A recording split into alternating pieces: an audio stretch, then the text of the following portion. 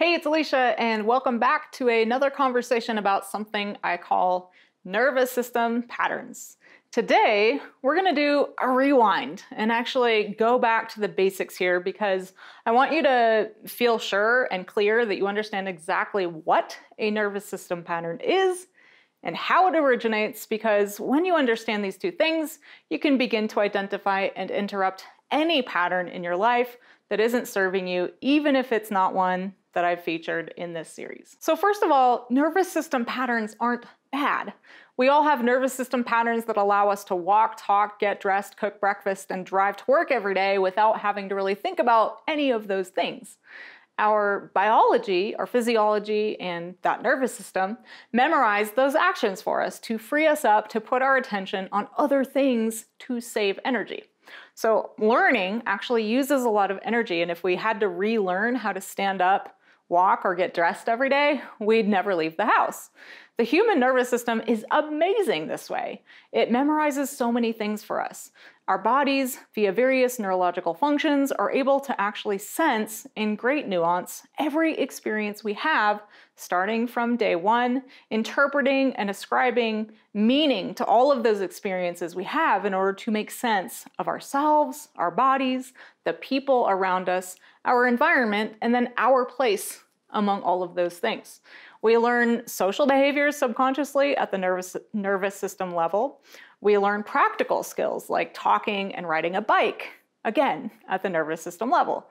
Then we memorize useful patterns that help us move through life while expending as little energy as possible. However, most of us learn some ways of being and behaving that were very useful in childhood but become obstacles to the life we're actually trying to design for ourselves consciously in adulthood. Now, I have something really important to mention in today's video that I actually haven't addressed yet in any of the other videos that involves the saying, nature abhors a vacuum. We're discovering, of course, that even vacuums and black holes are far from empty, but the point is, if we want to delete something from our physiology or our subconscious psychology, we probably, or maybe definitely, need to replace it with something. Otherwise, what takes its place? In my own life and those of my clients and students, I have never seen anyone change a pattern that they simply don't want anymore.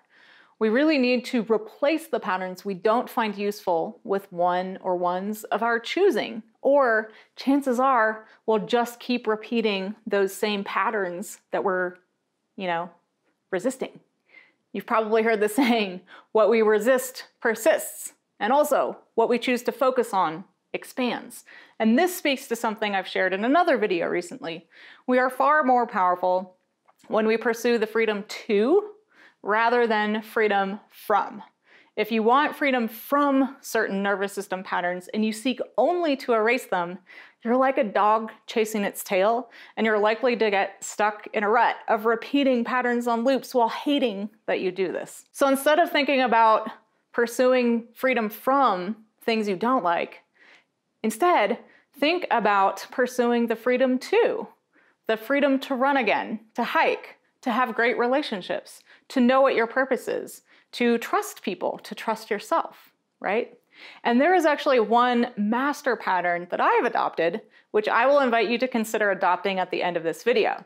Because rather than trying to replace all of my different patterns with different replacements, I've chosen to prioritize one master key or pattern to the kind of life I want. And so far, it's working out really well. So what exactly is a nervous system pattern? Well, here's what I believe. When we encounter a specific trigger, like the contagious power of groupthink, or the choice between self-betrayal and speaking up, or risking judgment or banishment from the tribe, it is really our body that recognizes those triggers first, and the body is the first to respond at the sensory level.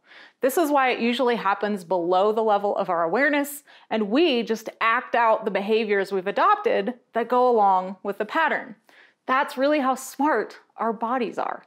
We sense something, that sensory perception is sent to the brain as a message, and the brain creates commands based on a database of previous life experiences And this leads to our automated behaviors. So remember me talking about the nervous system pattern of fear of rejection? You might be out and about and barely have time to register consciously that you find someone attractive because your body has already figured out that you might be tempted to commit suicide by rejection.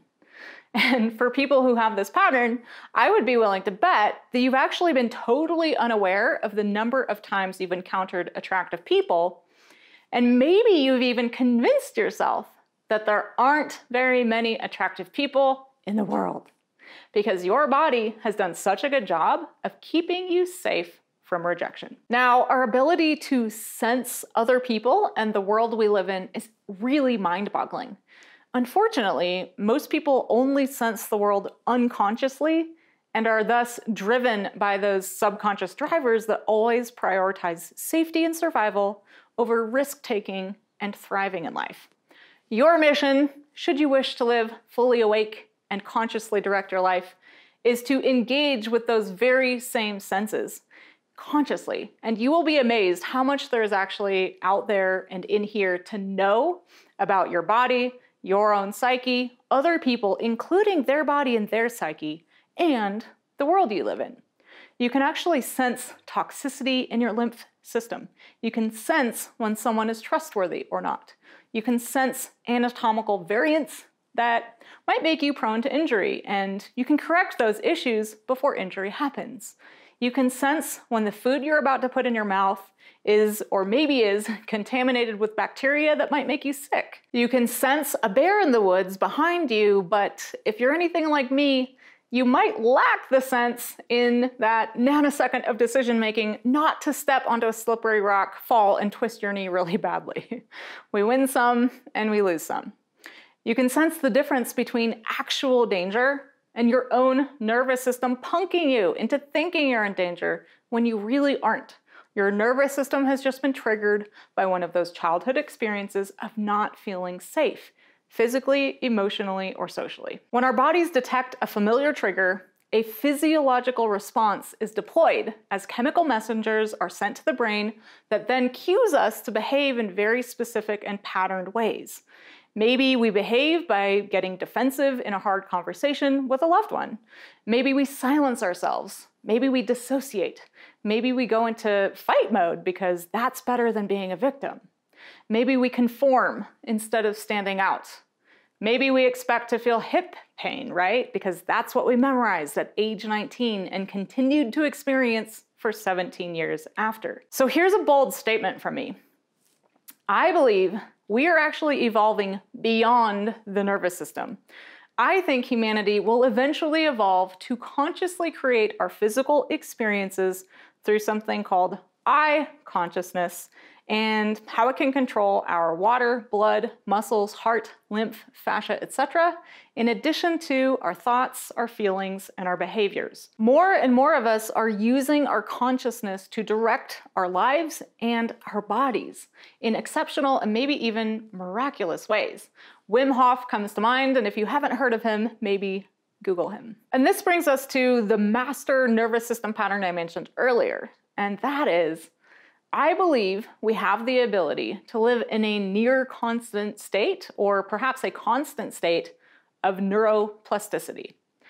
Very much like we did as children, except we're fully awake and we're conscious now as adults. This is the master pattern I'm adopting to replace all of my old nervous system patterns. I've invited myself to live in acceptance of uncertainty at all times, in newness and novelty, in learning, curiosity, and play, reverence and revelry. And I've begun to believe that this is possible for myself this lifetime, to live as an adult with the neuroplasticity of a child, but also to retain what I've learned without allowing certainty to actually calcify my consciousness or my body. Revelry seems like the best word to describe this pattern, so I'm going to describe that for you. I revel in every sensation, even what people would call pain. I revel in every emotion. I revel in hearing birdsong every day as if hearing birdsong for the first time. I revel in the food I eat as if I'm tasting food for the first time. In this state of wonderment about the mystery of life, I am open to every possibility, which means I'm closed to nothing, which means I no longer need a single nervous system pattern to protect me from potential danger. Except maybe, a bear. Although, I'd be willing to bet I wouldn't have taken that step into the river or twisted my knee if I'd simply reveled in making brief eye contact with a bear, and then adjusted my nervous system to reverence and awe instead of fear and fight or flight, in my case. So safety isn't really part of my vocabulary anymore unless I'm teaching about it. I don't really think seeking safety leads to thriving for any of us. No matter how traumatized we are at the nervous system level, I believe safety is for people who want to survive life, and I want to live as fully and freely as I can while I'm here. So instead of seeking safety, I seek solitude. I seek presence or quiet, attunement, moments of peace, awe, stillness. Safety, for me anyway, has no place in those experiences. And please don't mistake this to mean that I've embraced stupidity or intend to jump off a cliff just to see how flying feels. That's not the kind of freedom that I'm referring to, or revelry. I'm talking about the freedom to consciously direct our bodies and our lives, and through what I sense is possible for me this lifetime, I do believe humanity as a whole will eventually evolve beyond the nervous system altogether. When we no longer operate our bodies and our lives subconsciously, but instead do so fully conscious, I believe the nervous system will die. And this brings us to my final thoughts as we close out this series. I hope throughout this series that you've realized just how powerful our bodies are when it comes to dictating how we think, feel, and will or act in the world. Personally, I believe it's far faster to interrupt these patterns and create new ones by going through the body rather than the mind. Even though we're talking so much about subconscious psychology, the fact is, these patterns were created mostly by our bodies when we were too young to think consciously like we can now as adults. So let me be clear. There are a lot of people out here online teaching mind over matter, how to change your body with your mind, teaching you to focus on your mind to create the body and life you love, right? And some of these well-intentioned people are suggesting that your body is lying to you. They literally use those words by giving you anxiety or the negative thought spirals or the chronic physical pain causing you untold suffering. So I've been compared to some of these other people, and this always baffles me a bit and then horrifies me just a little bit because I really need to take pause and consider when that happens, how I'm actually delivering my message here. Because what I'm actually suggesting through all of this is that we honor what our bodies are telling us, that we honor what our brilliant, incredibly intelligent bodies have done to help us survive childhoods that were either less than ideal or perhaps totally abusive and traumatizing. I'm suggesting that we, our minds, get out of the way, that we stop trying to think our way out of feelings and behaviors that were created honorably, intelligently, by a part of us that is wiser than our egoic monkey minds ever will be.